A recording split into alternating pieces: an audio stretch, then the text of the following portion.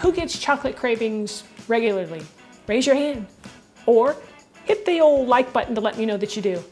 Well, today I'm making a delicious chocolate smoothie that is delicious, it's nutritious, and hey, I gotta finish the saying, it'll make you ambitious.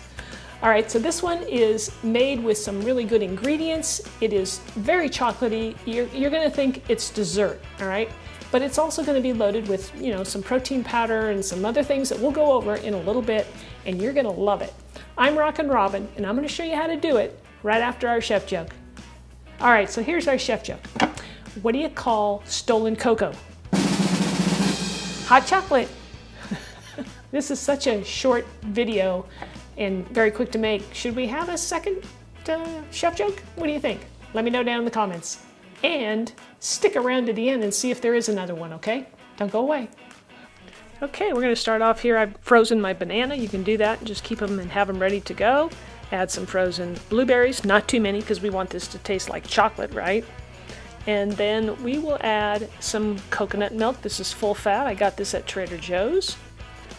Now for our chocolate flavor, I'm using Guittards cocoa powder. It's unsweetened, so you can, you know, control the sugar in this. And I put in a couple of tablespoons. You can get the written recipe down below in the description of this video.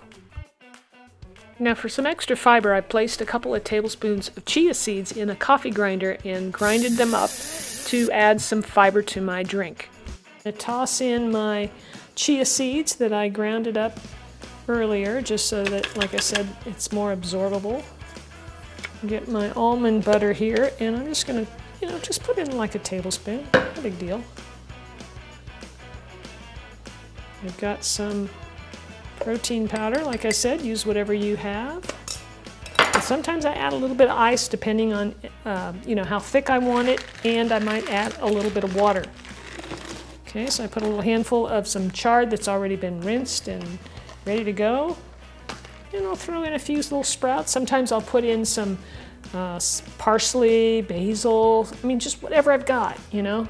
So just feel free to do that. And it's, like I said, it's not too much. Sometimes I stick a lot more greens in there because I'm used to it now. But for you guys just starting out and you want that chocolate flavor, go with that amount. I'm gonna toss in a couple of ice cubes. I'm gonna pour in just a little bit of water. And I do want it thick, so I won't put too much, and put it on the old Vitamix, and we're gonna blend away.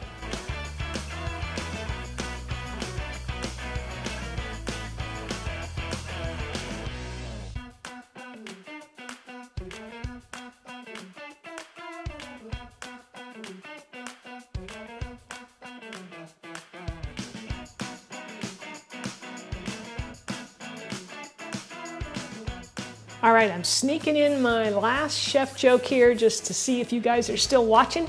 All right, here we go, last one. Why did the Oreo go to the dentist? Because it lost its filling. All right, let's give this a taste. Delicious. Thick and creamy and chocolatey. And if you want to bump up the chocolate even more, you could add more cocoa powder, or you could even add like a chocolate bar. I get these at Trader Joe's. This one's from Uganda. You can see here it's got 85% dark chocolate, very little sugar, and it's even got a fair amount of fiber, which is so good for us. You could throw in a couple of little squares of that, bump it up even more.